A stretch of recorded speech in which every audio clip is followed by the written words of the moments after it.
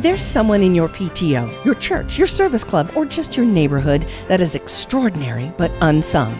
Well, we're looking for nominees for the Jefferson Awards, which will recognize one person each month for their selfless commitment to the community.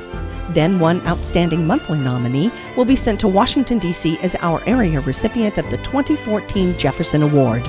If you'd like to nominate someone, log on to kmvt.com, look for the Jefferson Awards under Events, and tell us about your candidate.